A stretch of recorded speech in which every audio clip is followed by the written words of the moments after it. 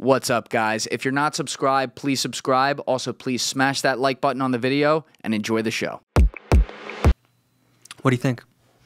I think it could be pretty dangerous depending on how deep you go with it. I think if you stay somewhat surface level and say, yeah, really bad guy, you know, he was a predator, did all these horrible things, he was probably intel asset and, you know, the obvious things.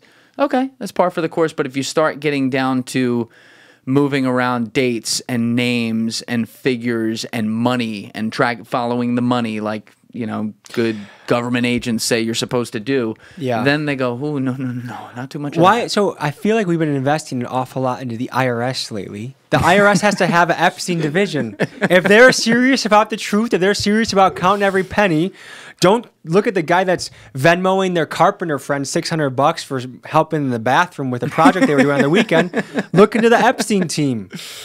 Yeah, they're not. Let's start a petition, dude. Yeah, let's start a petition. It gets at least 3 signatures. There's 3 of us in this room. Right. I don't know if 3 signatures will move the water on this, but maybe, who knows? Maybe if we got 3 million, they'd probably shut it down. Yeah, and we'd be shot ourselves in the back of the head twice. Yeah. That's. I don't plan on doing it anytime soon, just in case anyone's. By the way, what are you doing in New York this time? We got an underground fight club to go to. We got a motorcycle club, our first 1%er club, which those guys are really hard to. Who are they? The Loose Cannons. That's what they call themselves. Okay. We are going to the most dangerous projects in New York with arguably one of the most dangerous gangs, the Trinitarios. We're going to visit them. Sounds fun. Have a little block party. Tell them I said hello. Yeah, bring your bandana, okay? Okay. And, there's this vigilante group out in Hartford, Connecticut. I don't know if you guys heard about them, but they're patrolling their neighborhood with guns and they're cleaning up the trash. It's Wait, they're cleaning up the trash? They're like, it's like a couple pastors, like community leaders. Like George Zimmerman type shit? It's like, it seemed like they're good guys. It seemed like they're so sick of the crime that they're like, you know what? If the cops can't stop it, we're going to say something about it because we're tired of like people running and gunning for no reason. What's the legality there? In Connecticut, I said New Jersey. In Connecticut, they can conceal carry. They can't open carry. Okay. But if they're lawfully, they can patrol a neighborhood. They're not like pointing like, hey, you know, pick up the trash. Come on over here. I think they just have it tucked in a safe place, pointing away from their wiener, and then they are cleaning up trash as they go. And if someone looks criminal, they're ready. But they might have to pull it out, you know. Have they had to take action yet? I will be asking them that. That would be a good question to add to the list. Interesting. Yes. And what's the deal with the biker gang? How do you, and again, don't reveal your secret sauce here, but how do you even get in contact? He emailed me too. Oh. I love getting these emails. Dude, my emails and DMs are full of people around the country. Hey, come to Pine Ridge. Hey, come. So like, I'm invited everywhere I go. There's nowhere I go that I don't have a contact in place and a plan of attack. There's nowhere I just wander in and see if I can make it work. So that also greases the skids because it's like, okay, like I might say, hey, like for this project, okay, I'm going to talk to some Trinitarios. I want to talk to a guy that was in prison that's turned himself around. I want to talk to an old lady or mom that has sons that have been in the street and what she can say about it. I want to talk to some regular civilians. I want to talk to the character of the block, who's the funny guy or the guy that knows the history. So then they have a few things in their mind, like, okay, I got to talk to Jerry, got to talk to Miss Smith.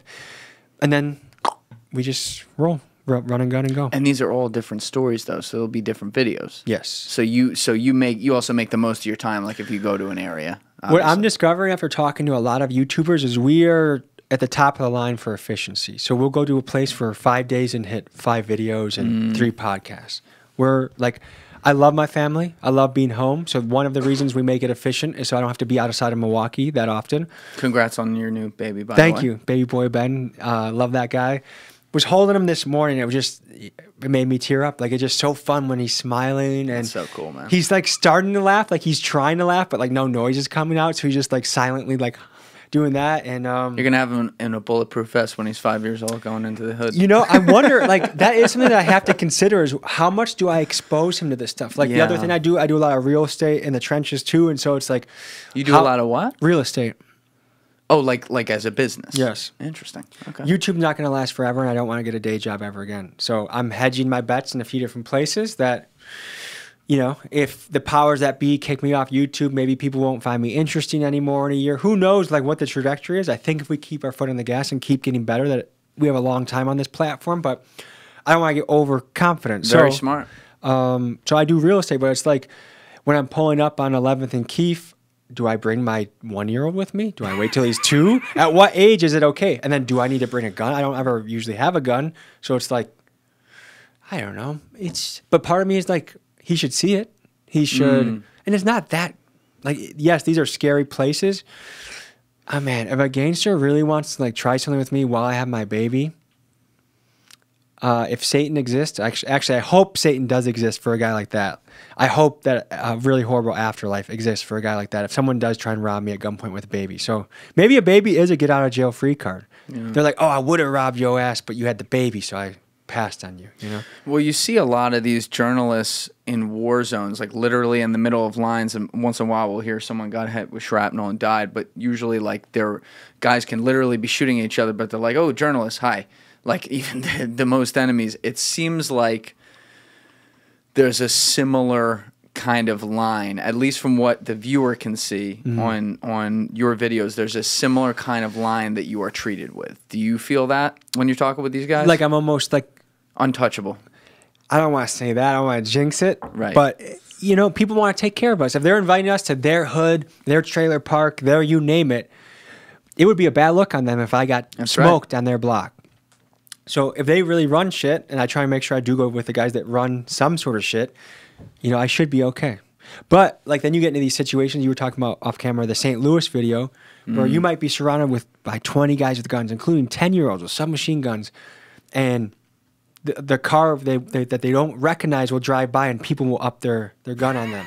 And it's just like an old lady coming home from work, and that's how some of these places, they beef a block away. Yeah, broad daylight. Could you imagine how stressful that would be if your enemies lived 1 block away?